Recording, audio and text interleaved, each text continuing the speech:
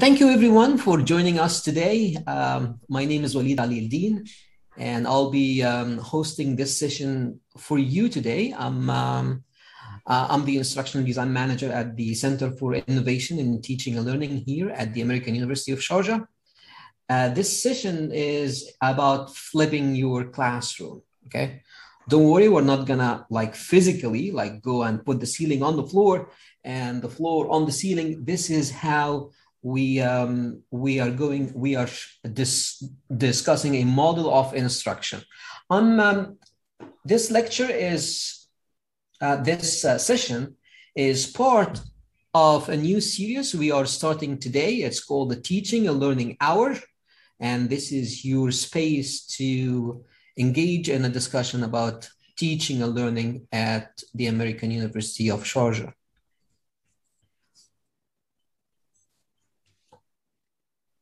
Before we begin, let's address some of the technical issues. Make sure that your speakers are not muted. If you even if you cannot hear me now, you can read on the screen. Make sure that your speakers aren't muted. If you are speaking, please unmute your microphone. If you are not speaking, please keep your microphone muted. If you experience any issues, we don't have technical support on hand. The only thing we can offer you is to log out and log back in. The session is being recorded, and the recording will be shared afterwards. This session also requires you to respond and engage with some of the activities. I'm talking about my activities, that I will be presenting. And throughout the slides, you can see that my activity page is accessible through this URL. I would advise you now to grab your phone, and go ahead and navigate to this URL. It's bit.ly/CITL_poll. So better get ready. I'm also pleased to have with me today two of our distinguished lecturers and professors at AUS. We have Dr.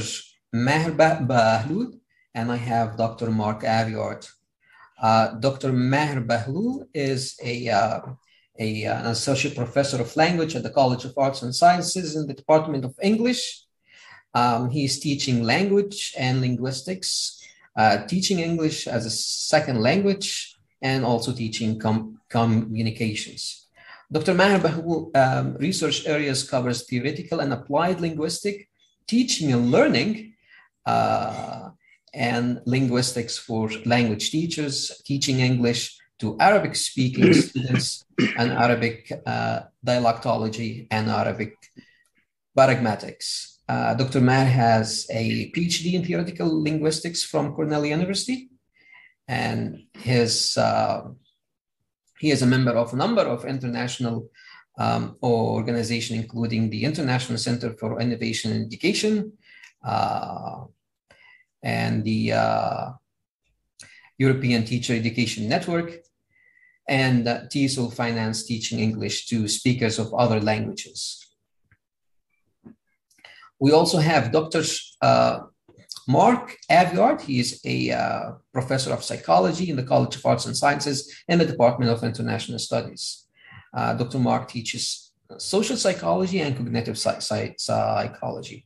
His research areas covers also psychology of religion. Dr. Mark has a PhD in psychology from Florida State University, and he is a member of professional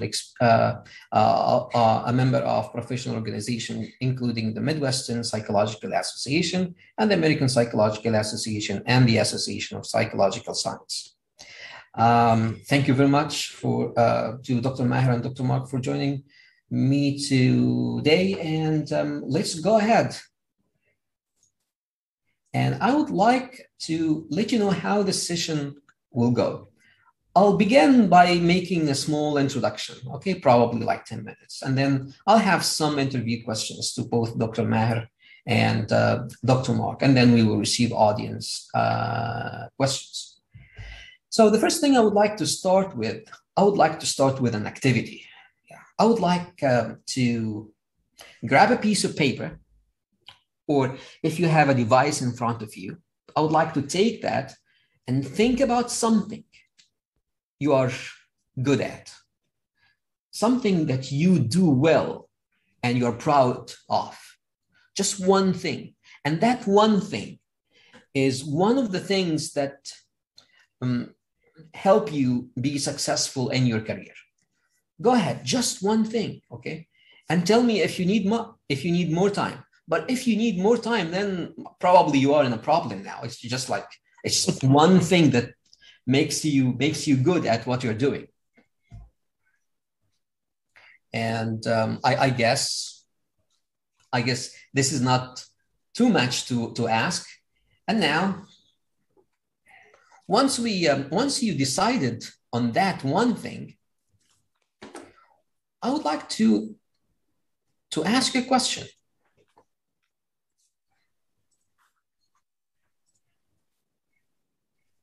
How did you become good at this? How did you become good at that one thing?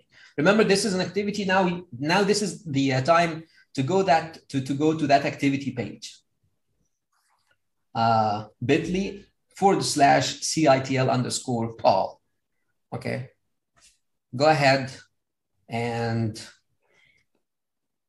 send your response. Okay. By communication. Go ahead. If you agree with communication, you can upvote it. Repetition and passion. Come on. All right. You have decided on one thing that you are good at, okay? How did you become good at it?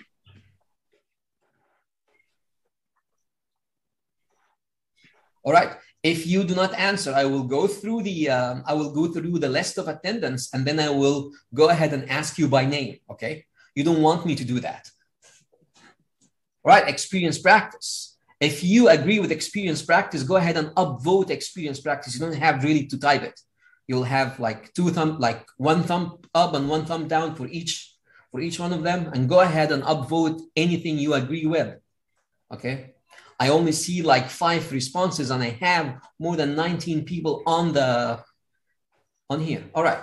But I see like good responses. You're communicating with the people. You're not afraid to fail. Probably you try out. Okay. Experience practice. All right. Well, I think this is good. Okay. I'm not gonna pressure you more on this. Study and practice. Okay. What we see here is we see that no one said by attending a lecture. Okay. What I'm going to do now, I'm going to lock this before someone says attending a lecture. All right. All right. So yeah, like if we look at the lecture and look at the history of the architecture of learning space, we will see that the architecture of the learning space started with the Greek amphitheater 3,000 years before Christ. It wasn't designed for learning. Wasn't designed for lecture, it was designed for performance. But fast forward to Renaissance period have embraced the amphitheater for teaching. And then in the 19th century, we have this as the lecture hall. The 20th century, we still have the same shape of the lecture hall. But today, what do you think happened? Still have the same lecture hall, okay? But then what happens in the lecture? So I would like to also ask you what happens in a lecture, and for that I will go ahead and ask you and show you a lecture, okay? And I would like to ask you, without using learning or teaching or education, I would like you to use one word to describe that picture. You go ahead, the activity, I still, okay. I don't see discussion. I don't see communication. I don't see any interaction. Like, where did you get these from? Like, focus on the picture. Someone says sleep. I'm sure someone is sleeping in that crowd. One way communication. Okay. Yeah, but there's like, where do you see discussion in this? There's projection, there's slides. Okay, it's teacher centered. Okay, someone like those people are listening. Okay, all right, good. So I think what happens here is, but I didn't see, like, there's one word that can describe what's happening here. And I believe that this word is, it's not there yet, did not come yet. Okay. I'm going to go ahead and lock this. Okay. I believe what's happening is a process of information transmission from the lecturer to the student. There is just one way transmission of information. But is this education? Like, what happens now? Is it education? Is education the process of transmission of information? If you agree, okay, I will give you a chance to agree with this or disagree. All right, so if you agree, this is your chance. If you disagree, this is also your chance. Okay, so is education the transfer of information? Go ahead. I would like to see how many of you will say yes, education is just the transfer of information. Okay, and what I did a mistake here, okay, that I did not do the count on the responses. I did 100%. Okay, so like 13% of you said yes, education is just the transfer of information. Let's see if we can negate that. So, according to you, up until now, education has more in it than the transfer of information. All right, so I'm going to go ahead and lock that now and move on.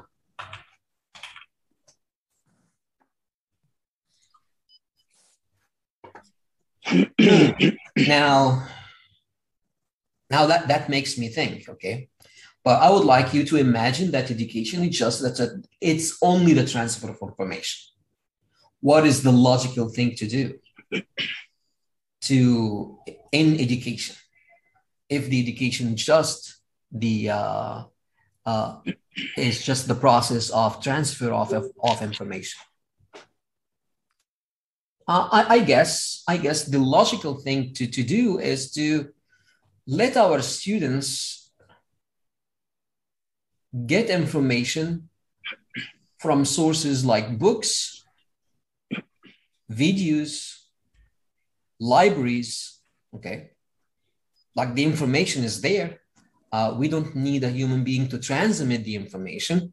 The information can be transmitted by other means, and then we can do something else instead of lecturing. But what would we lose by replacing the lecture, by having students watching these lectures online? Can anyone tell me what will be lost? Go ahead, like, you have access to the microphone.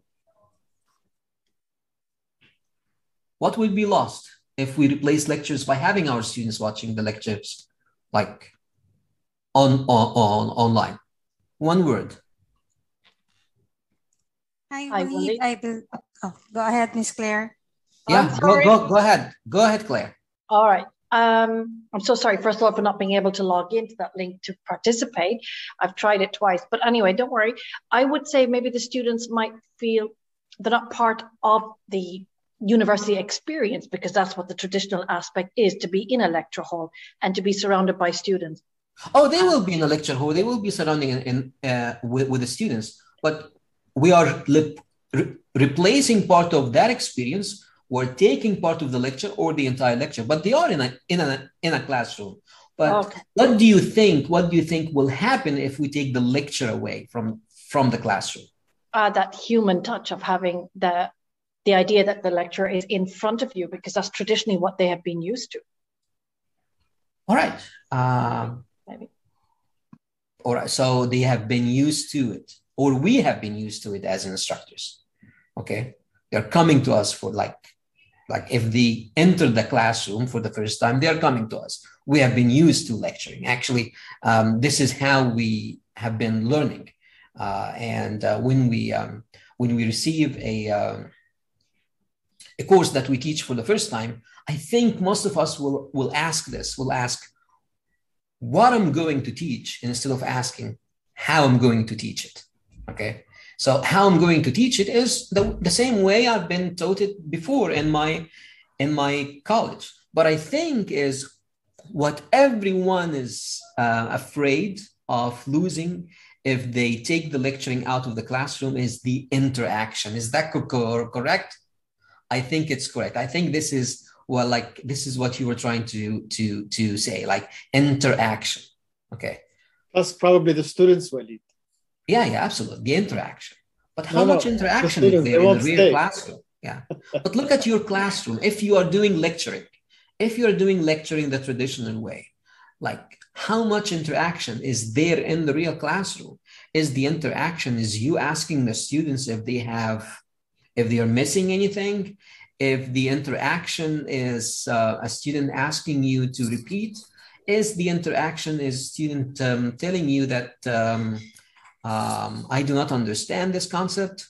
No, I don't think so. I don't think this is this. Did you plan for this interaction?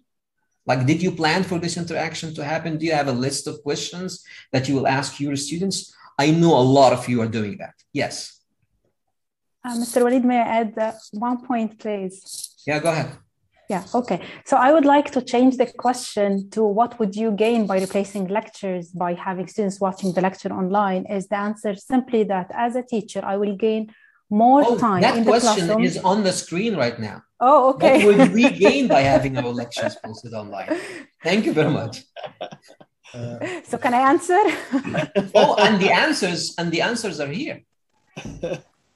How here? May I add one more thing is that it will give an opportunity for the teacher to promote higher order thinking skills and focus on activities that promote higher order thinking skills. Higher order skills, that's in reflection.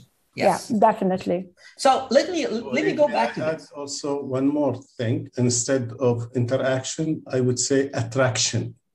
In the classroom, you can make your class more attractive, and you can, make the students more focused on the material than online. Thank you. Thank you very much. Thank you. Here, what we will gain by having our lectures posted online. Don't worry, I'm not professing that we take all lecturing out, okay? Like later on, I will tell you that there are steps that you can take. You don't have to do 100% flipping of your classroom. You can do gradual flipping. You can flip only part of your lecture, not all of your lecture. But think about this, okay? If we have part of our lectures posted online, or we gave the opportunity to our students to watch these lectures online, they will have more opportunities to reflect. Have you ever had this request in your classroom? Students will go ahead and raise their hand and tell you, Professor, can you be quiet for 5 minutes? I need to think. Do you have this? Or, Professor, can you repeat the last 10 or 15 minutes? Because I would like to hear them again.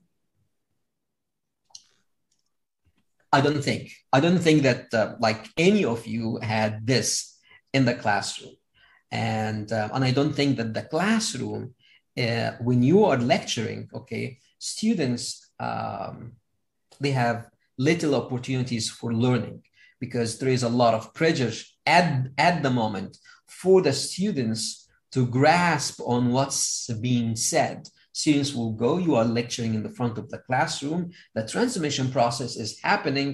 What the students know that they need this transmission to go into their heads, but it's so much going on that at the pressure of that time, they don't have time to reflect. What they are trying to do is to grab their notes and they're trying to take whatever you're telling them into their notes, and later on, learning will happen outside of the classroom. And a lot of students, when we give them the opportunity to have the lecture posted online, they have time to reflect, they have time to repeat, they have time to consult with their peers. And this is like a concept called peer instruction. There is a professor in Harvard University called Eric Mazur from the 90s. He had been professing peer instruction. He has a really good manual for peer instruction. I just did not plan to mention him in this presentation, but I can send you when our guests are answering questions, I'll go ahead and give you links to his work. With Eric Mazur, he saw that his students are really good in answering problem-solving questions, but they're not good at all in answering conceptual questions. He's a professor of physics, okay, and he did an extensive research on the ways people are lecturing, and then he came to the conclusion, I would like those students, okay, to have time in the classroom to learn. I want the learning to happen inside the classroom, not outside of the classroom, and they learn better by discussion through themselves, even in the physics class, in an engineering class, in a problem-solving class. So this is not only for one type or one discipline. You can do this across disciplines.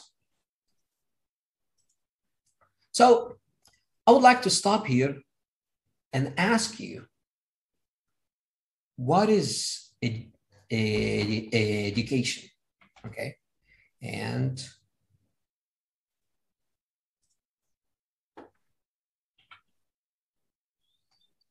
because I have no assistant with me, I'm doing this. Okay, so what is education?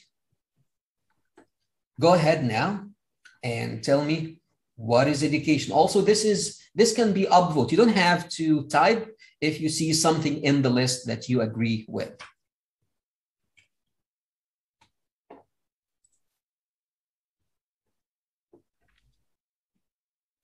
Education is teaching and learning, this is the process, okay? Sharing knowledge.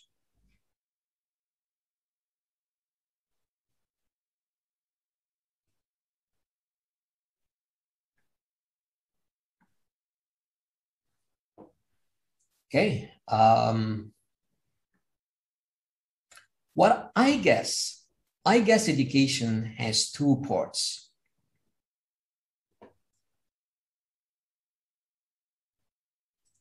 It has a part where knowledge is being transferred, but also the ability to transfer this knowledge to a new context. So unless students take what they learned in one context and were able to apply it to a new context, they haven't really learned anything. So we know that in the 20th century, robots have replaced assembly line jobs. And we know that in this century, computers will replace any job that will require information retrieval or will require procedural problem solving. And we actually need to prepare our students for this. They will be easily replaced. So if lecturing is dominant, two things will happen. There will be lack of learning. There is research on this. And there will be lack of retention. There's also research for this.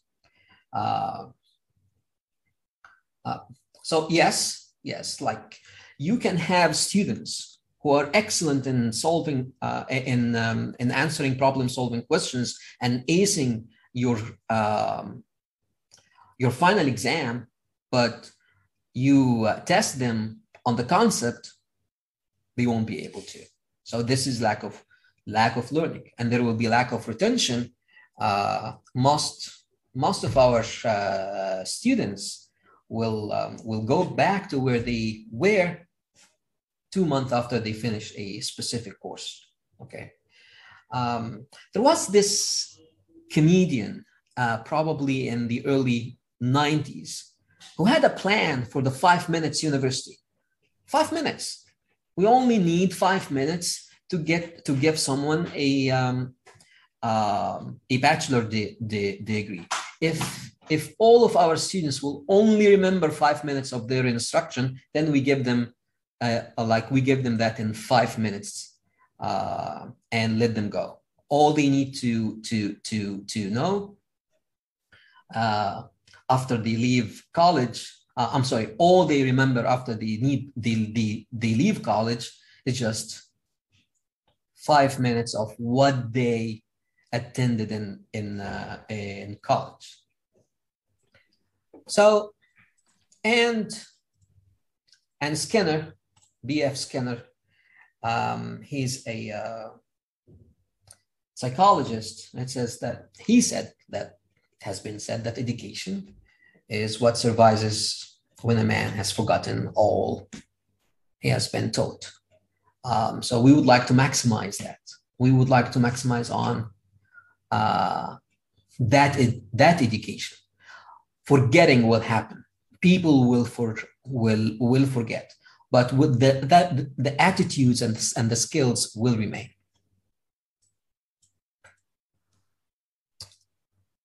This is what education is. It's assimilation of information, but unfortunately, this happens outside of the classroom. The transfer of information happens inside the classroom. We would like to flip that. So this is the flipped classroom. So what we do in a class, if not lecturing. So if we're not lecturing, we question. We post questions to our students. Students already watched the lecture or did the reading. Now we question them. We give them opportunities to think before they answer the question.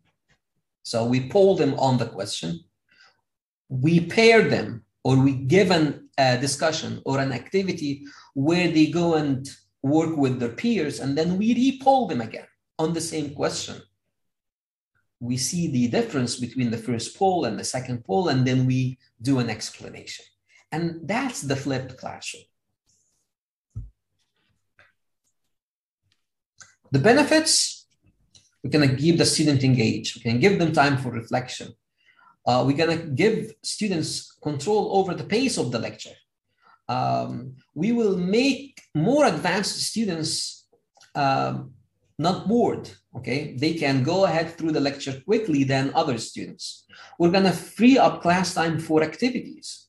We're going to have room for peer instruction, powerful tool. We can reuse content that we developed. We will have opportunities for formative evaluation. When we do this, we will know what's working, what's not working. We can adjust our instruction accordingly.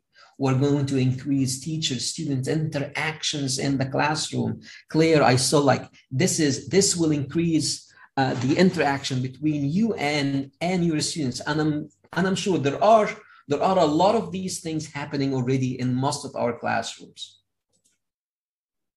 So some evidence, okay? So these are some evidence that I can actually forward it to you. I'm not going to go ahead and read through them. This is a school that dropped the failure rate 50%. This is a survey of 452 students who said that their test scores have been improved. Their student attitudes toward learning has also been improved. University of British Columbia, okay, they said they saw that scores of students who attended a flipped classroom were better than scores of those who attended a regular lecture classroom. And here in San Jose State University, midterm grades were 11% higher than those of those students who attended a regular lecture. And this is the sequence that you need to do if you would like to flip your classroom. You record your lecture and introduce it to your students and make it available. Students will attend that record lecture, and I made attend between parentheses, okay, because there are ways to make sure that your students watched the video, okay, and interacted with it somehow. And then you go ahead and assess students on understanding, and the students engage in classroom learning activity. These are the potential challenges. It might take time. You might be really skeptical about content coverage. You might think that this is not suitable for large classrooms. My students will not watch the lecture. Some students will resist that. And I'm sure our guests, okay, have more to tell us about the potential challenges. All right, so what I'm gonna do now, I would like to start with Dr. Mark, okay? Dr. Mark,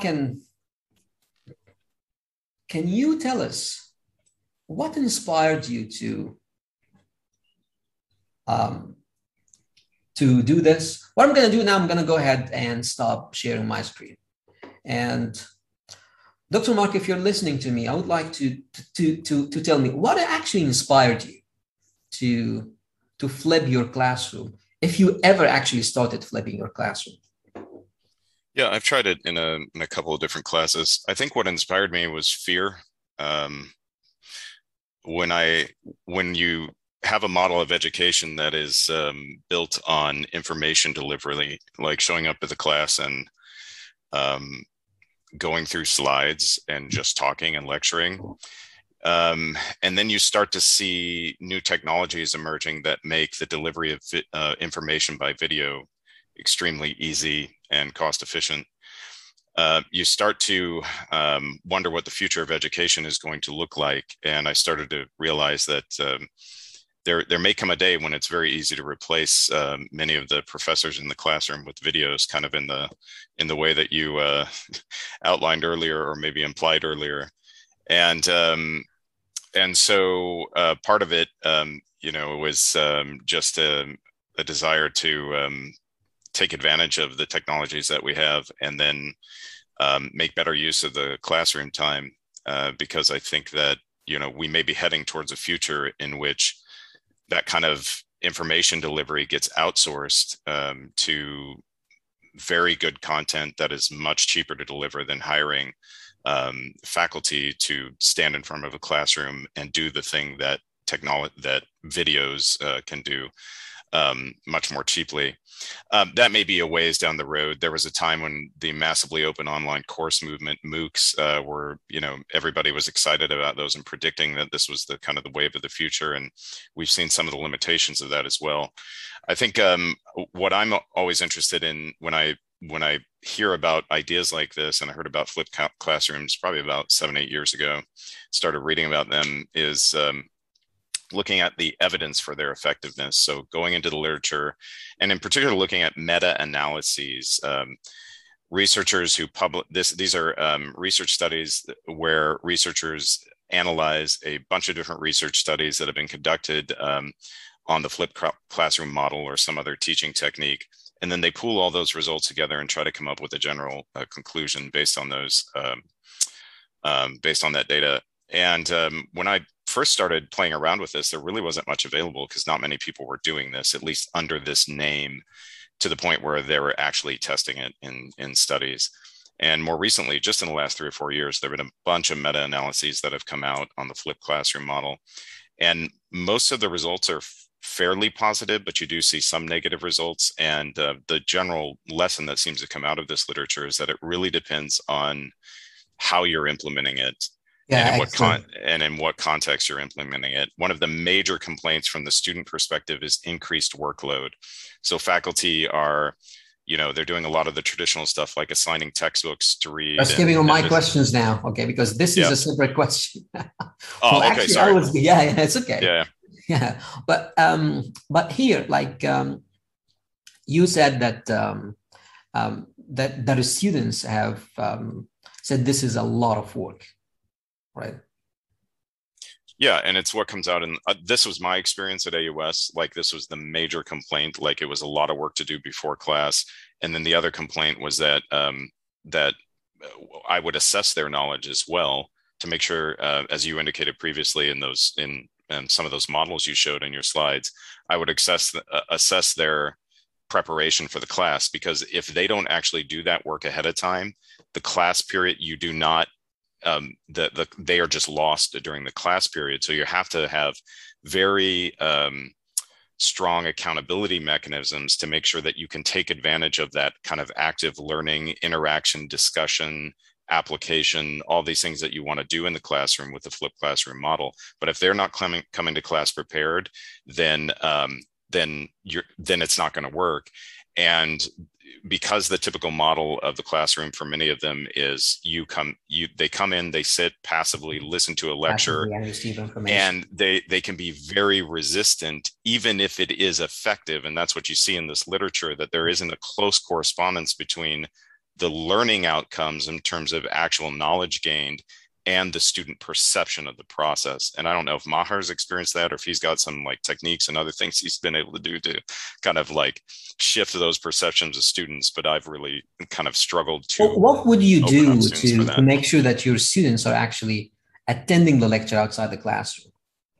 So I was posting them on Panopto, so I have a record of their whether they're actually watching it, and so that's one thing. And then typically I would give them quizzes either before class on iLearn, or they would actually come to class and we would start out with a very brief quiz that would try to hold them accountable.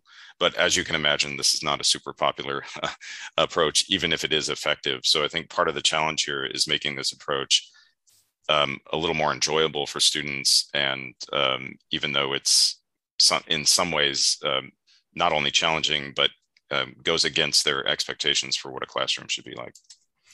Do you think if you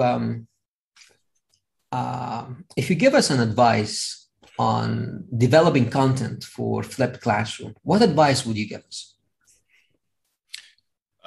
Make it short. This is the number one thing that I think came out of the literature that I was reading, and I wish I'd kind of had that literature when I first started it out. But you just be careful about how much you ask for them outside of class. I guess this would be the number one thing. Yeah, but I don't know, maybe some other people have some suggestions too who've tried this model.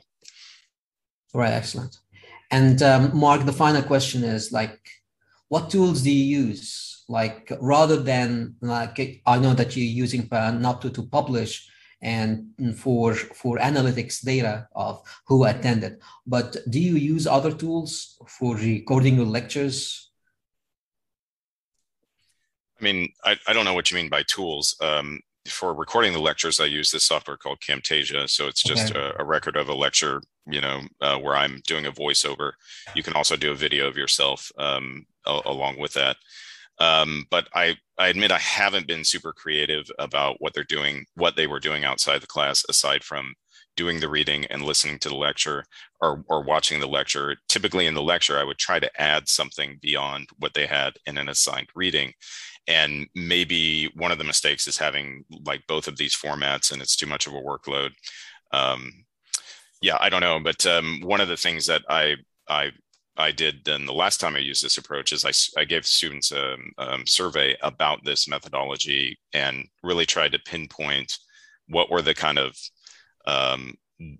what were they thinking about this methodology? Not because it's necessarily the sole criteria I'm going to use, in terms of revising it or using it, but I think it is important to get that feedback. So the only other tool that I would mention is just actually surveying your students on it and getting feedback from them. Thank you very much.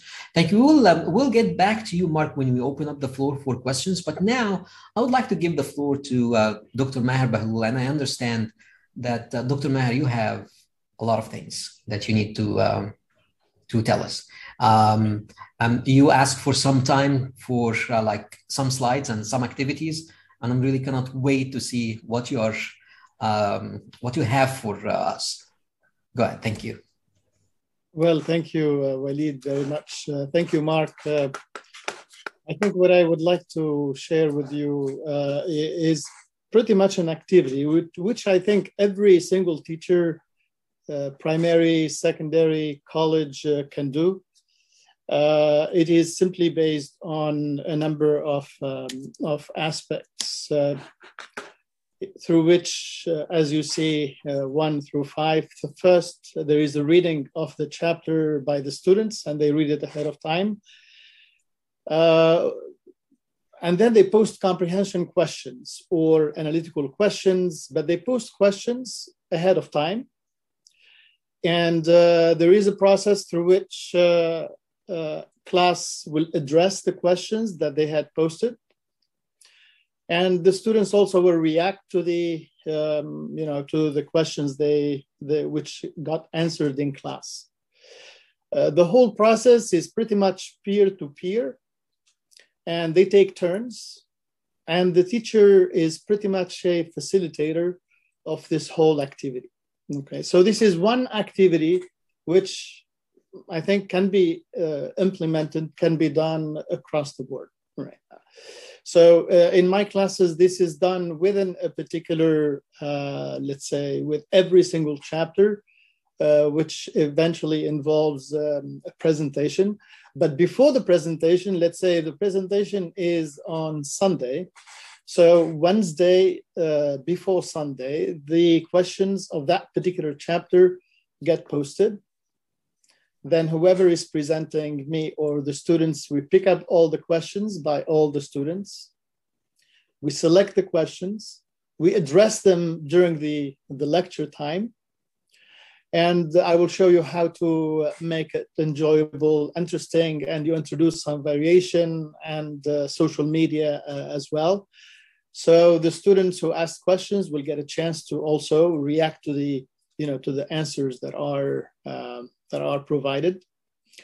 And there will be an interaction between those who asked the question and those who answered the question and those who replied and so on and so forth. Right now. So this is in general the activity that I have kind of been managing. So the activity is designed through a platform called slido.com. This particular website provides you with an opportunity to create an event. So as you see, the event is titled Questions on Chapter 10 for these two students. These two students are going to present Chapter 10, but the questions will be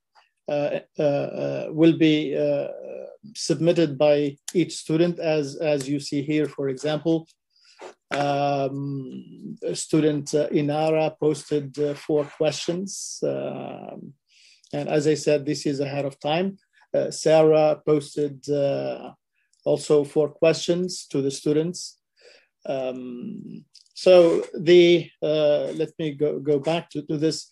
So the questions are pretty much posted ahead of time. And when you have 20 students and each one posts 4, so you end up with 80 questions. So whoever is presenting has to deal with 80 questions. So I usually tell them at least select 1 question, from each student. So this way there will be at least 20 questions that are going to be answered. And of course, in the guidelines, the questions, of course, should not be repetitive, and each question relates to a particular aspect of the learning objectives of that particular chapter. Right. And this has been quite successful. Now, just to tell you a little bit how the presentation of the chapter is done, I tell students to prepare a presentation, but to present it not like teachers do. And then I tell them select any item, any tool you pretty much identify or like in the entertainment industry.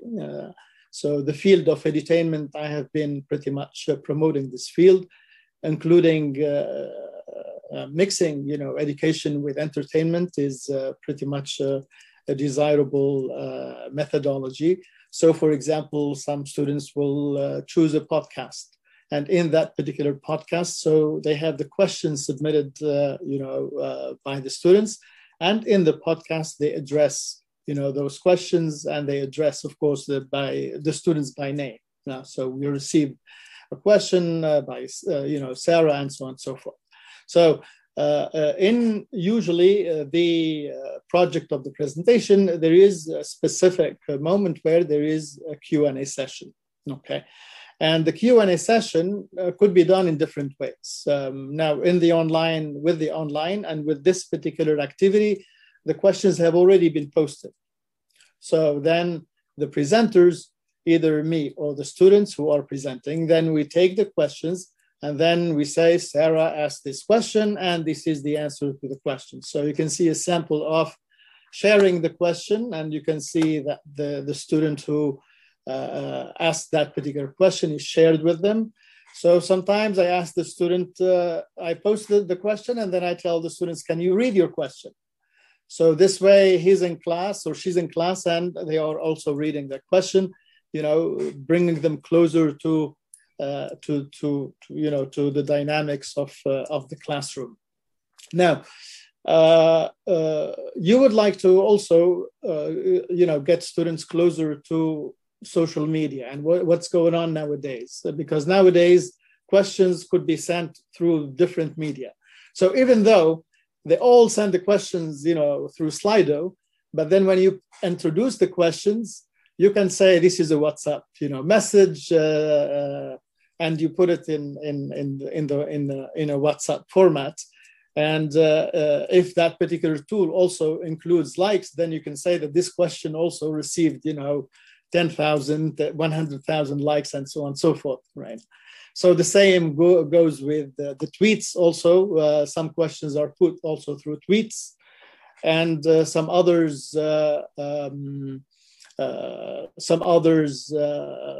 work you can do once you receive questions. You have, for example, 8 male students, 12 female students. So you can do a little bit of stats to show, what types of questions there is a tendency for young ladies to ask, for gents to ask, and so on and so forth. So it becomes data, and then you can do a number of interesting things with it, right? Now, Slido also gives you the idea, it gives you a little bit, like you can see a word cloud. What are the most common kind of words, the main topics that students brought up? And then it gives you the most influential participants, those who asked more questions, and so on and so forth, right? So this is also something you work with. Most popular questions. Now, when also we do some sort of a Kahoot quiz, some of those questions will be also in the quiz. So you tell them, watch out, some of your questions might be incorporated in the quiz. So for students, the Q&A or the questions that they submit ahead of time, they know that they are going to be used, at least in 2 or 3 different ways in class. One of them in the how, you bring them up. The second one in probably the quiz. And they know that social media will be also involved. Sometimes you act as if someone made a phone call and asked the question. If it is, let's say, a radio show or TV show, you use questions coming through Facebook, questions through website, questions through Instagram, etc., and so on and so forth. So all of these have been kind of used by students and enjoyed most of the time. Now, the Q&A and the medium, which is pretty much TV show, podcast, radio show, and so on and so forth, all of these, I think they kind of complement each other. They go hand in hand because you're introducing something new, but at the same time, you're complementing it with something that is fun, that is creative, and students end up really acting these presentations. So you can see we can flip without really, just through the Q&A. So many, recording a lecture, what Mark had done, of course, is excellent. My kind of reservations with recording lectures is that, there are so many things. I remember once my son came and told me, Daddy, we don't want to listen to this teacher because she does not have a teaching voice. I told him I've been teaching for more than 30 years. I never thought of a teaching voice, but this could be a good concept to explore. Are all voices teaching voices? Which voice is going to appeal to the students? Did we think about it? Well, you can see. Absolutely.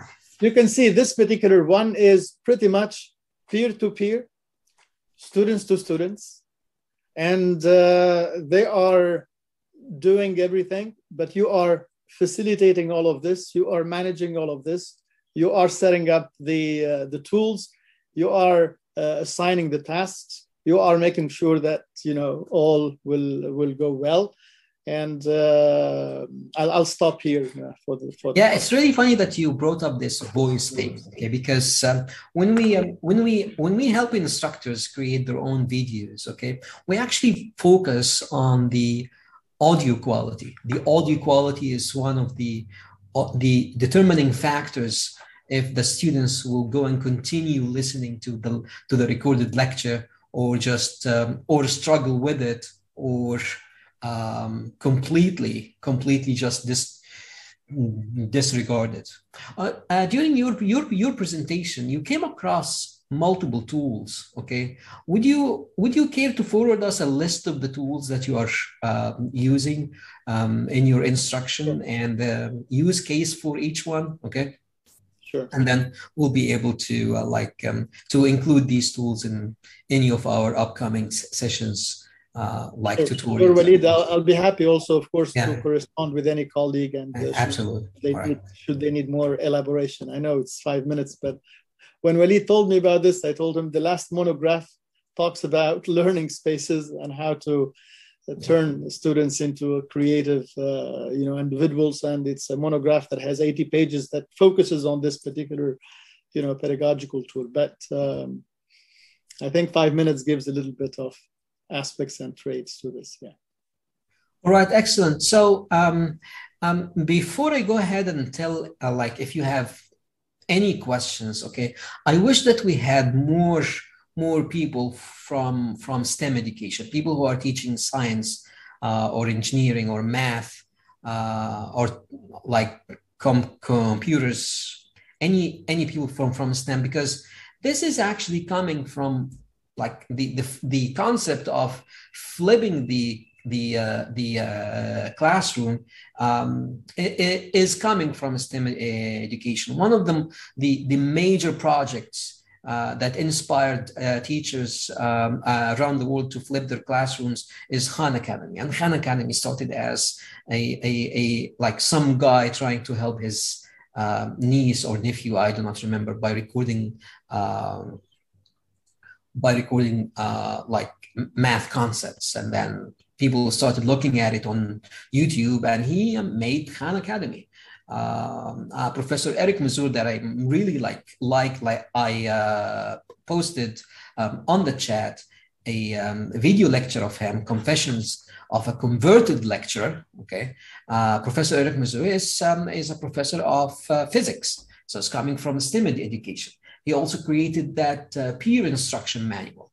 which is something that also inspired me during this presentation. Also coming, like, this is a physics professor. So my point is like flipping the classroom is not something that is good for one discipline and not good for the others. Flipping the classroom, and with research that I showed, is something that goes across disciplines. So let me know if you have any questions now. We still have Dr. Maher Bahrour and Dr. Mark with us. If you have any questions for them, if you have any question for me, if you have a point of discussion to raise, please go ahead. Walid, if I may, just one observation. I see one of my students attending because I forwarded the link to her. But I think really, in addition to the faculty coming to these events, the students will be a major contributors to this. I agree. Because we're talking about them and they're absent. I agree with that. Dr. Nurita, you have something to say? Go ahead. Yes. Thank you, Maher. Thank you, Mark. It's really, really useful. I'm very happy to hear about all the different tips that you guys shared. So I have a specific question for Maher, especially because it seems like the method that you're using in the classroom worked very, very well. Did you actually spend, I don't know, a few minutes of your time in the beginning of the semester to talk about the expectation and to talk about the method that you're going to be using in the classroom? Let me explain one thing, because this flip methodology is coupled also with the talk show format of the presentations. After I split the class into groups, I meet with each group and talk to each group separately, because I don't want them all to hear the exact same things. And then I tell them, because this is a creative activity, I want you to do it like for yourselves, by yourself. Don't even tell me. Don't even let it be a surprise the day of the presentation. But in terms of the flipped and the Q&A, that's posted for everyone, so they all know that they have to read the chapter ahead of time and post questions.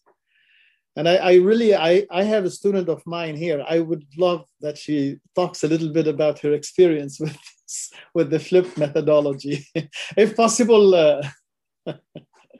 That would be great, Maher. Yeah, please. Hajar, if you would like to do so, go ahead. Hi, everyone. It's so good to see a lot of familiar faces. Hi, Hajar. Thank you for coming. Thank you. Go ahead. My pleasure, my pleasure.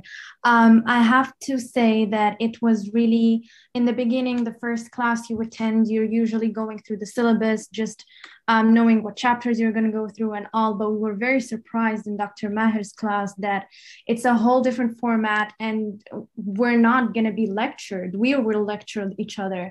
And it was a bit frustrating in the beginning, trying to get accommodated to this new concept. But Dr. Maher has provided us with a lot of support, of help. You get to meet with him before your presentation. You discuss your ideas, and then you just present it, and you get feedback from everyone, from your classmates, and you get to address that feedback. And to be honest, that has taught me a lot beyond the course itself. You learn to accept feedback, to get it, to deal with it, and also communicate your own ideas and thoughts behind a certain decision that you've made. So that too. And surprisingly enough, I also took a course with Dr. Mark. So I had the chance to experience his own methodology, and they're very different, but to be honest, it's very liberating to be very specific. I've learned a lot from these two courses, more than tens of other courses that I've attended, and it's beyond the course itself. It's beyond the material. It's something that you learn, that you apply every day in your life, and I'm very grateful to these two professors, to be honest.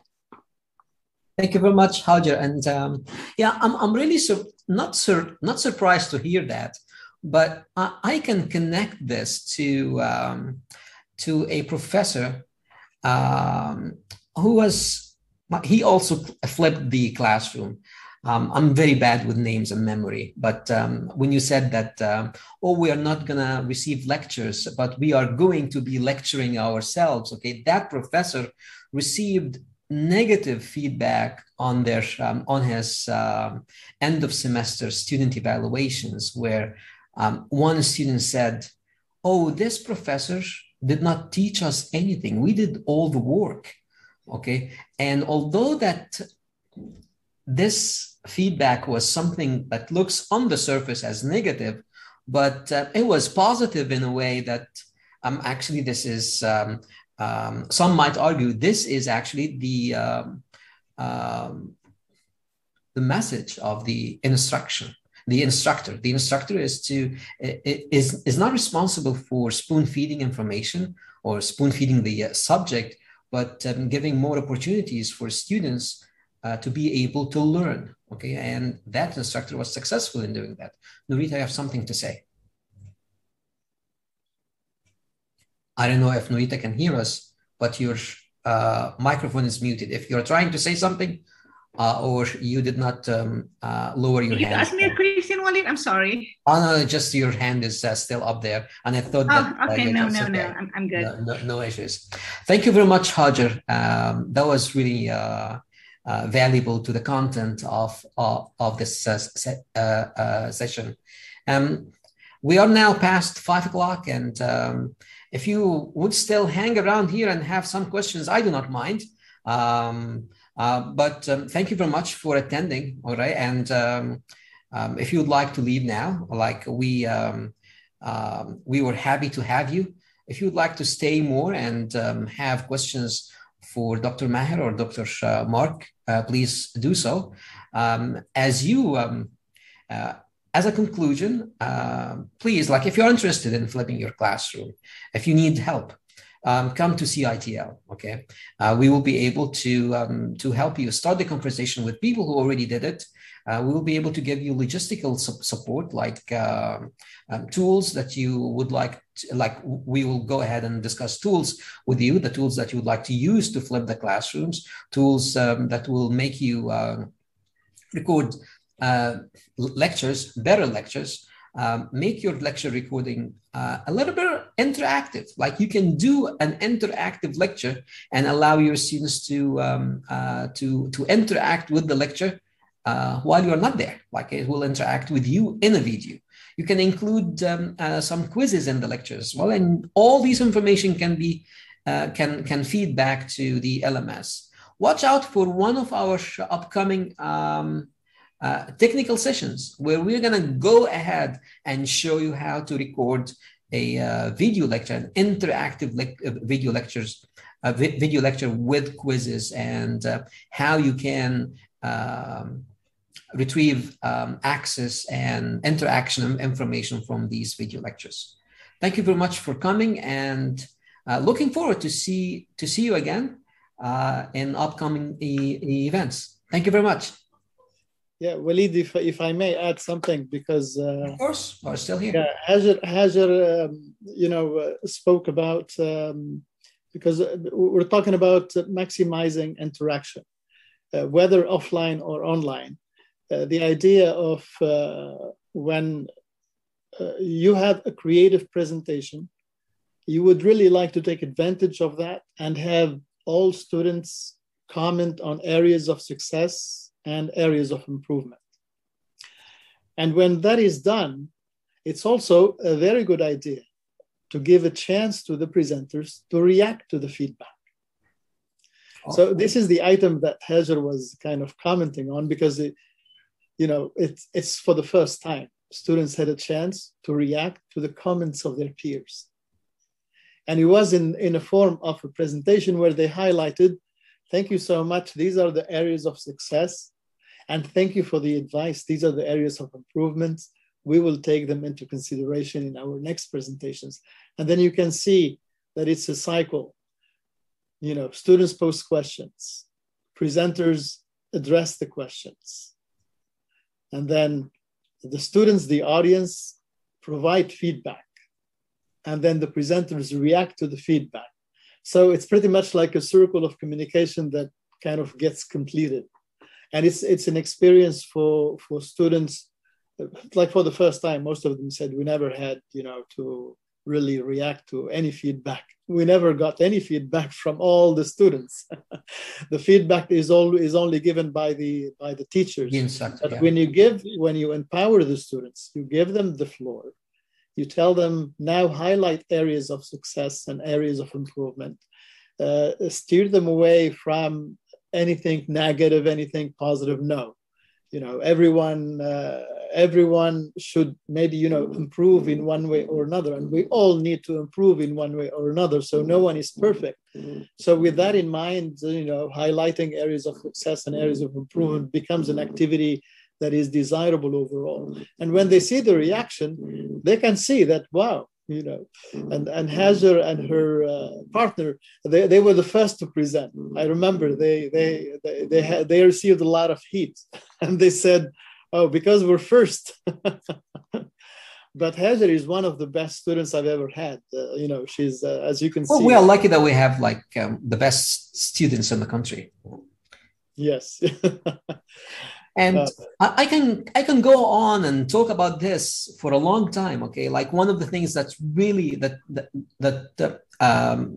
made me like this very much is how much responsibility the students will take into their hands, and how much they will feel in control.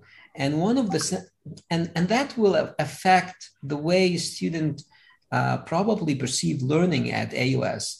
And how much AUS is investing in making sure that our students will come out with the tools they need to face out the world. Like a lot of confidence, for example, are needed from our students to go ahead and face the job market out there, face the challenges of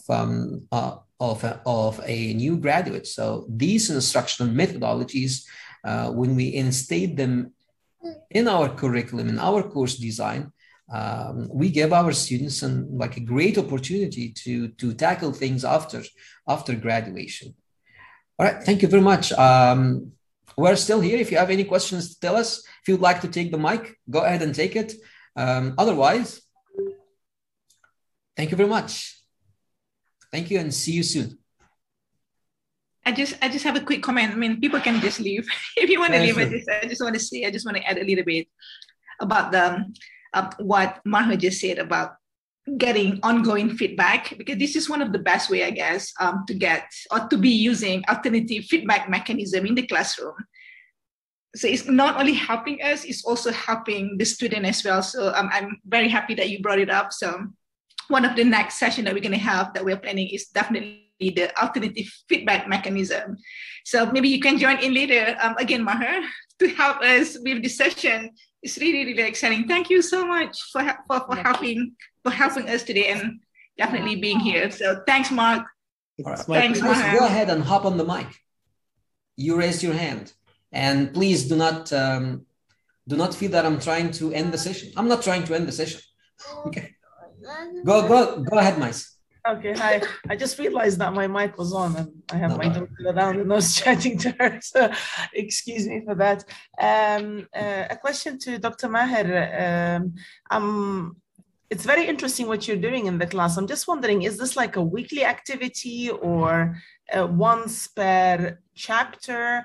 And then each group will be covering a different chapter. So like you have 2 students covering chapter 1, another 2 students covering chapter 2, and so on. So it's like one presentation per chapter, which happens maybe every 2 weeks or every 3 weeks. Could you just give a hint to a timeline, like in the semester, how many of these presentations would you have? So yeah. I'm sure you still have the traditional lecture. So you do that, but in addition to it, you also flip the classroom, right? Is that correct? Yeah, in fact, Mace, thank you. This is correct, because when we meet 3 times a week, so there is 1 time a week. It's the students that prepare and the students that reflect, and it's from students to students. I tell them, you have 30% of the curriculum. You're in charge of it. Now, when I put them in pairs of 2, Then, there are like 10 groups. So out of the 15 weeks, they present 10 for 10 weeks. So they present 10 times. But it happened at times where some students wanted to do it again. So I stretched, and then I had like 14 presentations in the semester. But I think the best is to have maybe one every other week. This is something I'm doing this semester because students thought it was quite heavy for a general education course because in class we teach general education courses, so they tell you this is a lot because preparing ahead of time, and then I also have them take notes and then upload the notes. So if it's a writing course like English 204, in addition to the notes, they have to write summary paragraphs so to improve their writing and coherence and so on and so forth. So it can get a little bit demanding and hard. But if you assign the presentation to a group of 3, then you have 7 maximum per semester, which is 1 every other week. So it really depends between 1 every other week to once a week. This is how I have experimented with both of them, right? So they do 30%. I take the remaining 70% in the other 2 lectures with reinforcing activities of the chapter and extensions and so on and so forth. Yeah. I hope I answered your question, Mace. All right. Yes. Thank you very much.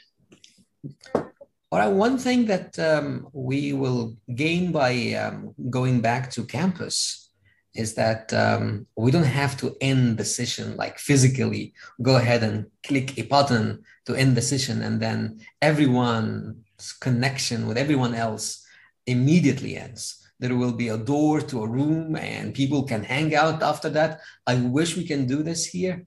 But again, like probably for the 4th time, thank you very much for being with us today and hope to see you soon.